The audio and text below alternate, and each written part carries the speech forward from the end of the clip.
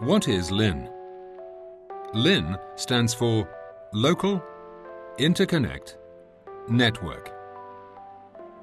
In its simplest form, a LIN network consists of a LIN master and a LIN slave.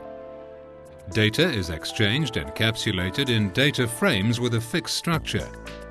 These data frames always contain a break field that indicates a new incoming frame, a sync field that allows the slave to synchronize on the master clock, the message ID field from which the slave knows how to interpret the forthcoming data, a data field containing the communicated data bytes, a checksum ensuring correct reception of the data frame.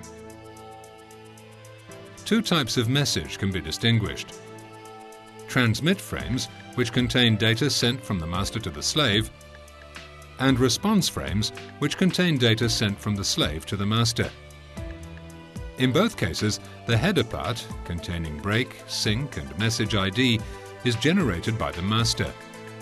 The data part, including the checksum, can be generated by either master or slave, depending on whether it's a transmit or a receiving frame.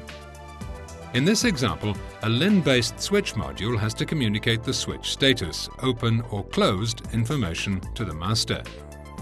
The master informs the switch module of the applicable PWM value for the indicator LED.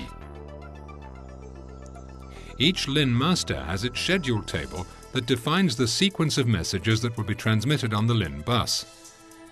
Typically, messages are transmitted at a fixed interval, the so-called tick time.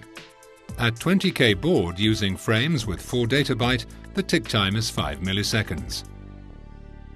In this example, the schedule table consists of 2 messages, one response frame that contains the switch status information, and a transmit frame that contains the PWM value to set the brightness of the LED.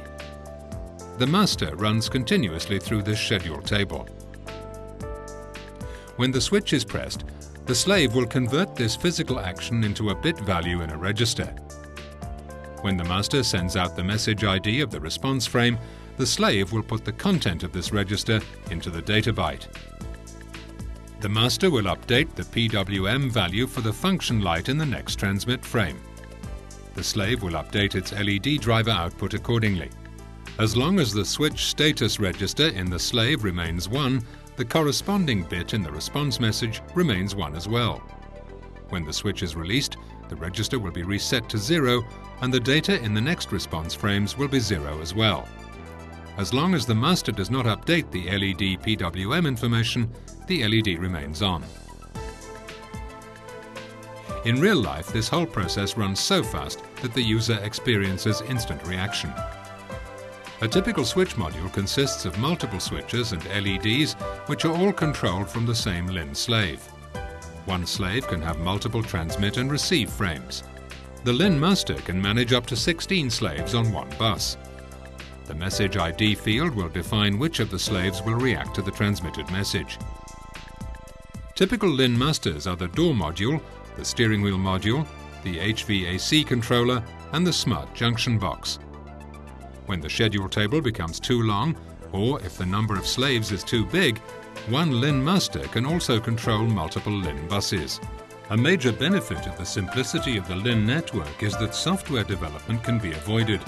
Simple LIN slaves that act as I/O extensions in switch modules can be configured quickly and simply by configuring the data E2PROM during end-of-line programming.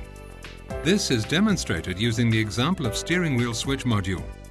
The I/Os of the LIN slave are configured for 4 single switches to ground, 2 rotating encoders, 3 PWM outputs for functional lights or backlighting, and 1 analog input.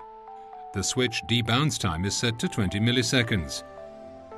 A first slave-to-master message is configured with 4 data bytes.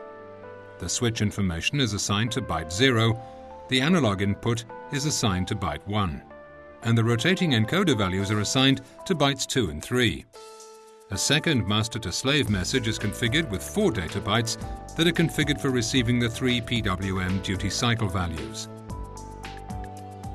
In a similar way, for a door switch module, the LIN slave can be configured to read more than 20 switches in a matrix. The LIN slave can wake up the LIN bus when any of the switches is pressed. Avoiding software development also implies guaranteed quality without software validation and qualification.